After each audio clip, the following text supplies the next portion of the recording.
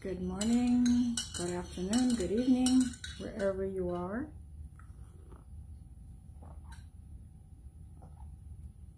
We're at about 9:15 in the morning, and we are on day 15 of our challenge. I'm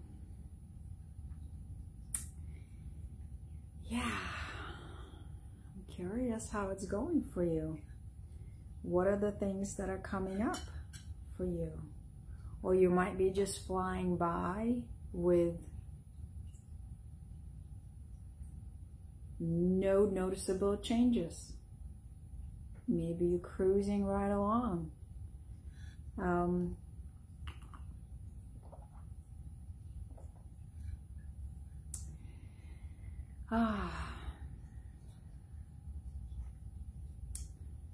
So day 15 is, in numerology, is number 6. 1 and 5 is 6.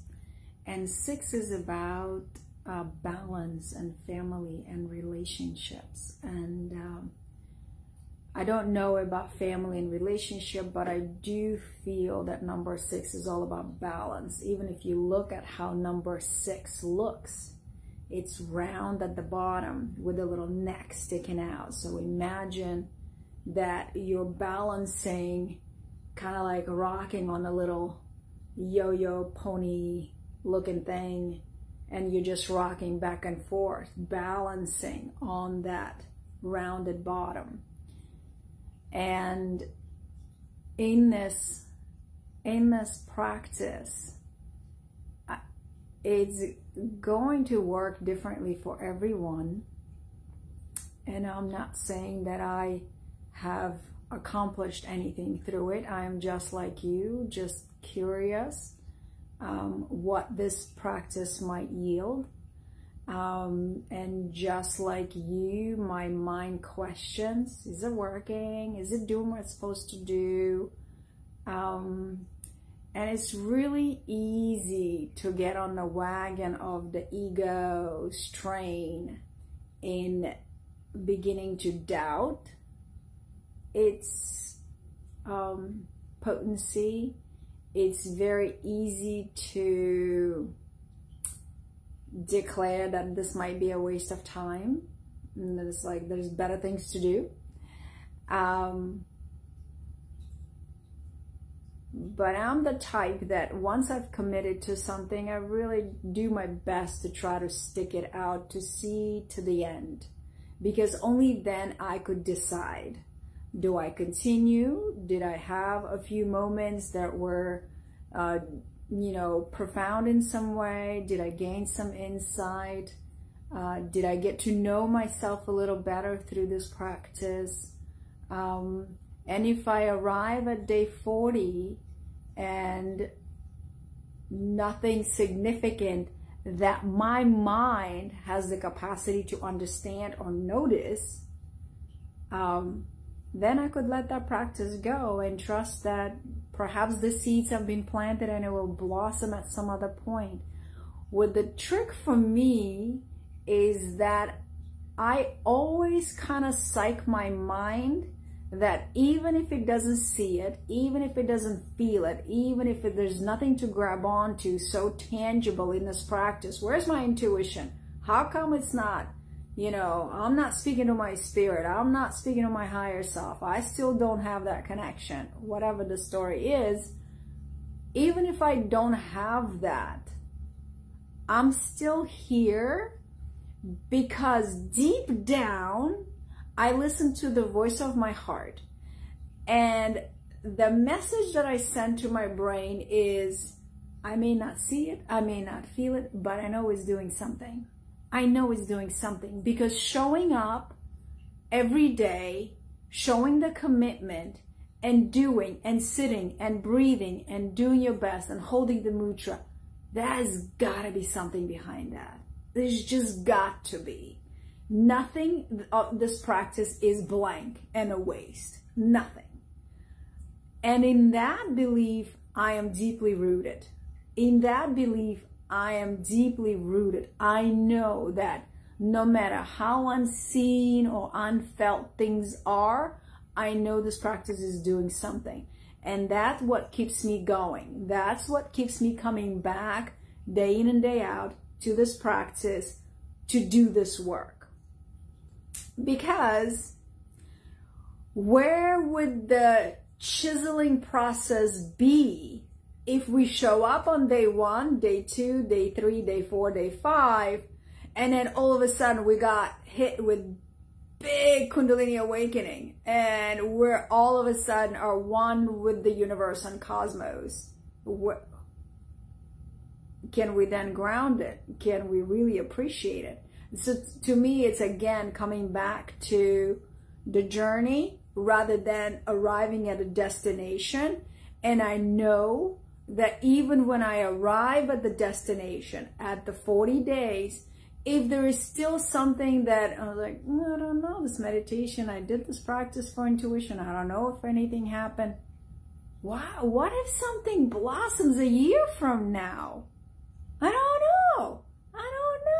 How quickly are you able to manifest your desires and dreams? You know, I could go back to 2012 when my children were very little, and the closest Chuck E. Cheese, you know, like the kids' playground things that they love, was 40 minutes away. And certainly somewhere subconsciously, I wished there was a Chuck E. Cheese closer to us.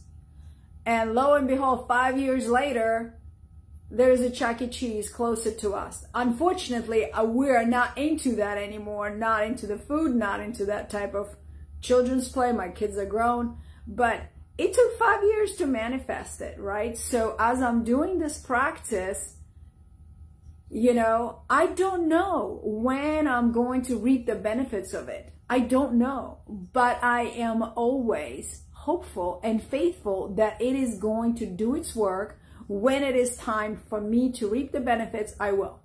I have no doubt in my mind that this is doing something. So I'm just inviting you to also assess your own beliefs in where you stand on this. And a lot of times we say, I think, and the minute we say, I think, we're plugging it into the brain, the logic, the rational, the ego. Going to, I feel that this is doing its work. I feel that there is something to be said about showing up and showing and following through with the commitment. I feel that I am definitely planting some seeds. I feel that these seeds will sprout in due time. Feel with your heart, feel with your body. Okay, that's all I wanted to share with you. The beautiful thing about this practice is that it's householders' practice. You know, my children started school again after winter break, and the schedule is new, so we had to shift some things, and it was really sweet to be sleeping in late and not getting up early for sadhana. I was doing my practice at noon or at 4 o'clock, and that's okay. That was fine.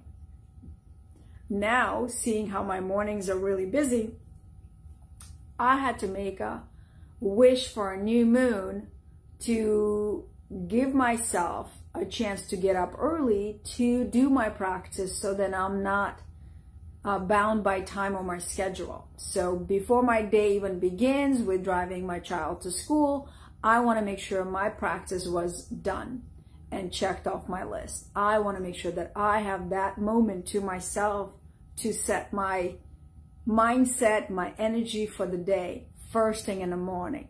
And it's very tempting to stay in bed, to be warm and cozy. There is that voice that says, you could do it later in the day. You could do it later in the day. You could postpone it. But no.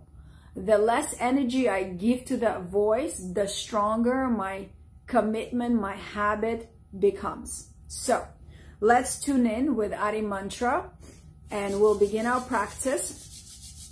We're still staying at 8 minutes for today, but probably tomorrow we'll increase the time. Rubbing the hands firmly, bringing the palms together in front of the heart center. Begin to observe your breath. You may close the eyes gently down.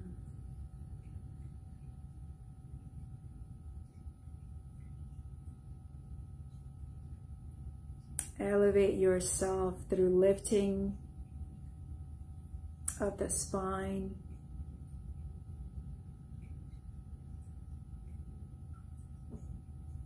Let's synchronize our breath by taking a deep inhale together.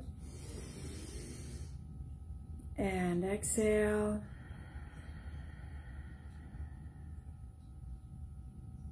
Inhale one more time, suspending the breath at the top. Our gaze is gently dwelling in the third eye space. And exhale. Tuning in with Adi Mantra, let's inhale to begin. Om Namo Gurudev Namo. Om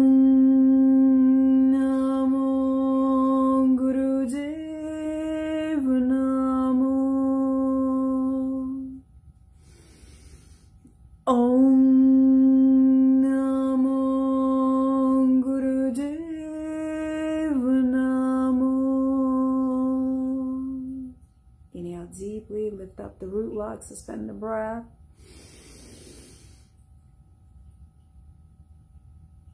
As you humbly bow before your own inner wisdom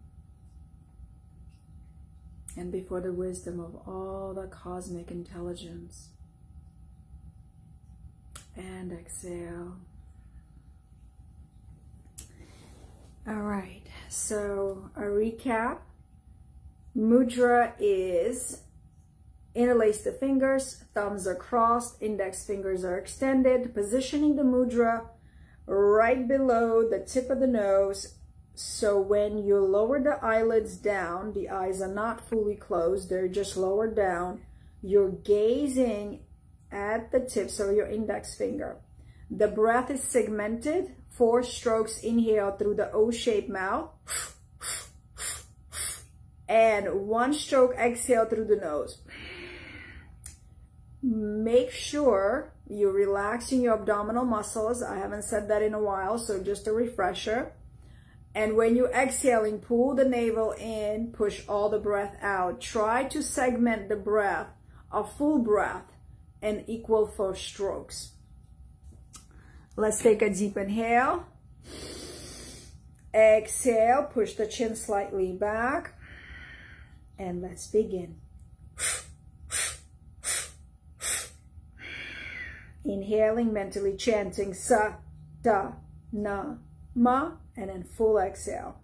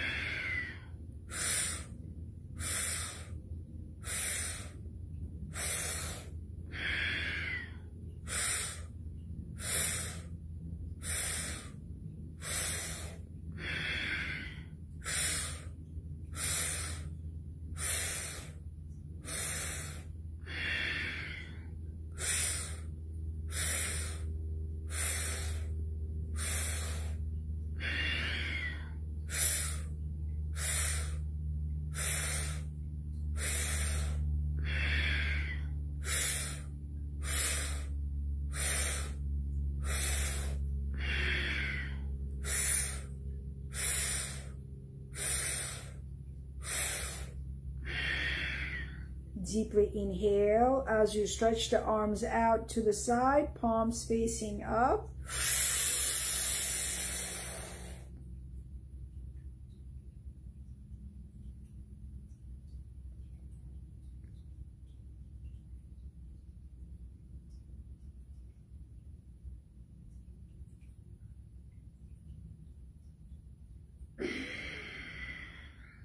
Exhale, again, stretch vertically and horizontally.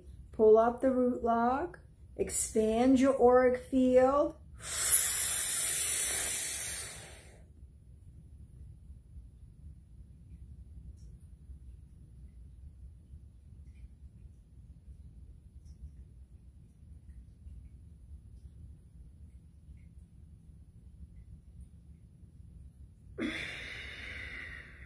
Exhale, now spread the fingers wide, make them tight like steel. And again, tighten the entire body and envision your aura space expanding.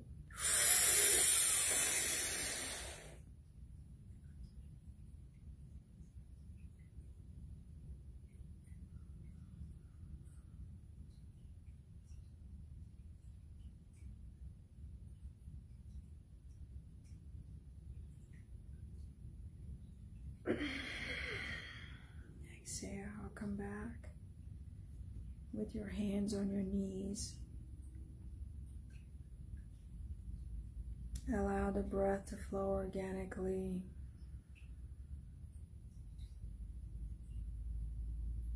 Feeling into your body.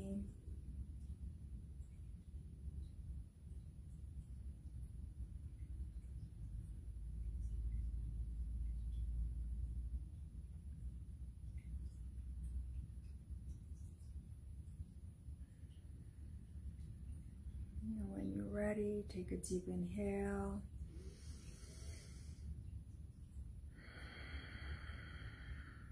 Exhale. And gently open your eyes.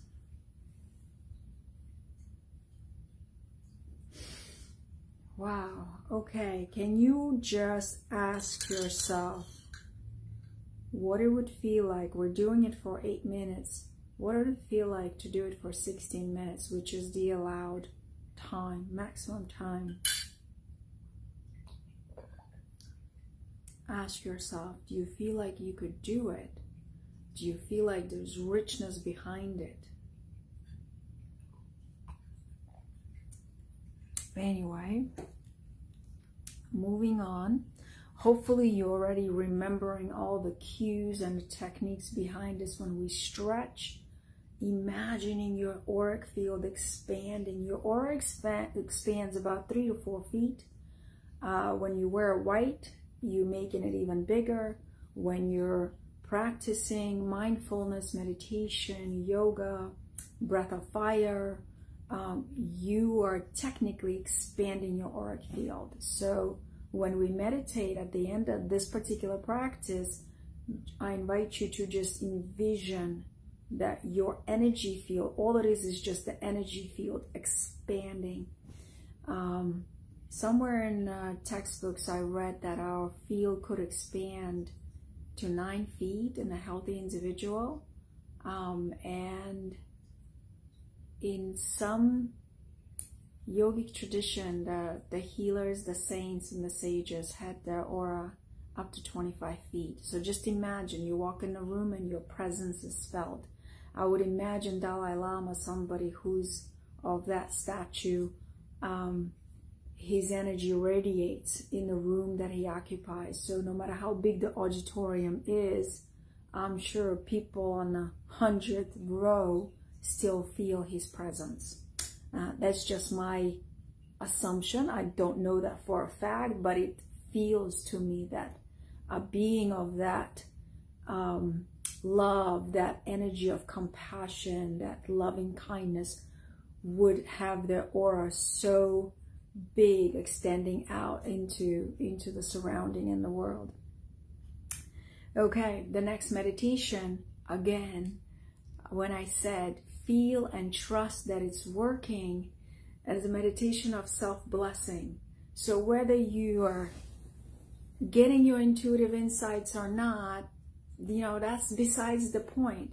You are sitting here for 8 minutes blessing yourself.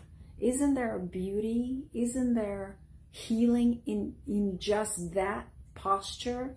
And that's kind of what I tend to think.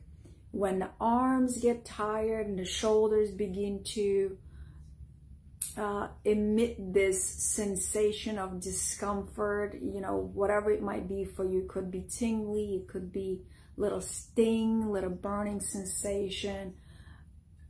Just remind yourself, this is a healing. You are under the dome of healing. And to me, that's kind of like where I reset myself. I cannot wait, honestly, till we get to do this meditation for 11 minutes. We're only 3 minutes away from meeting our target. So just hang in there. Make sure you're pulling your shoulder blades down, press them down, resist having your shoulders rise up, and you might get a little bit of tension off, that heat sensation off. Okay, we're going to take a few deep breaths to set ourselves in. Inhale, exhale, just a refresher. This meditation is inhaling 8 quick strokes through the nose, 8 quick strokes, exhale through the nose, and then suspending the breath for 16 counts, 2 strokes in 1 second.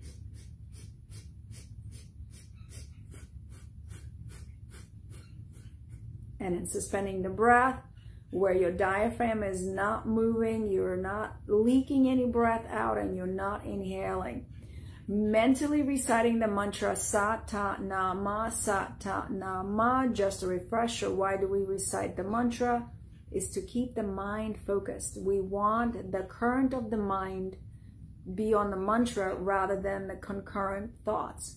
And when you're a practitioner who's been doing meditation for a while, I know for myself, I could be mentally chanting the mantra and I still have the thoughts. That's how quickly the ego, the mind, trains. It's so quickly how it catches on. It's like, oh yeah, I could multitask. I could mentally recite the mantra and still think about, yard work or whatever. So again, bring your attention to actually listening to your inside voice on the mantra. Listen to every syllable that you're saying mentally. Pay attention to the breath, the rhythm of the breath. So kind of like training the mind to stay focused on the things that you wanted it to be focused on, not what it pleases to focus on. Okay, so here we go. Deep inhale, coming into the posture.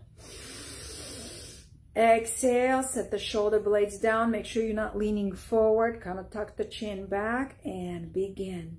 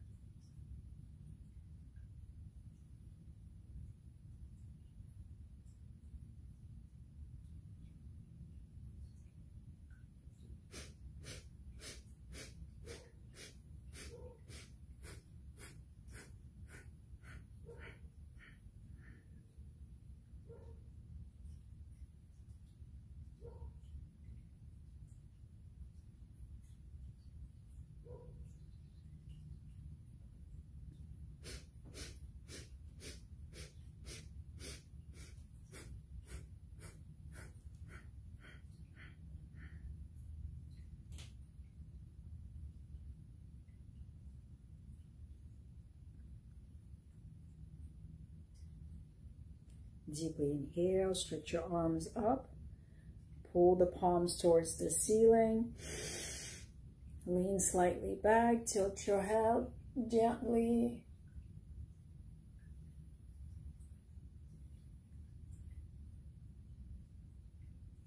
Exhale.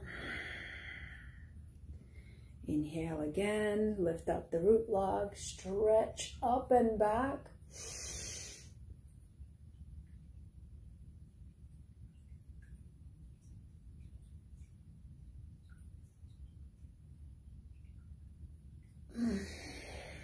Exhale one last time.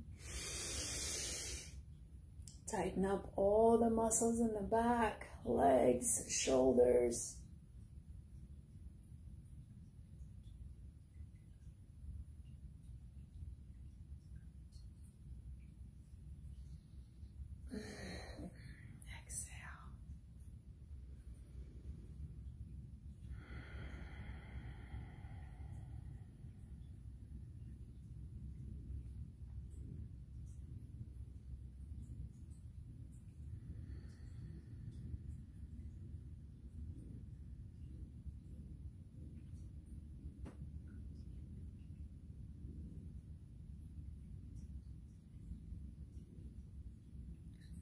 Just noticing what you feel.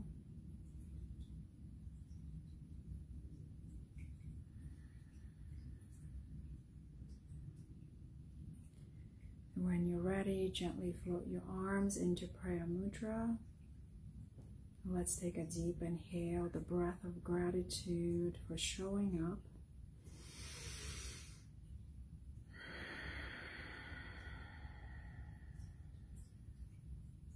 Sealing the practice with Sat Nam. Inhale. Sat Nam.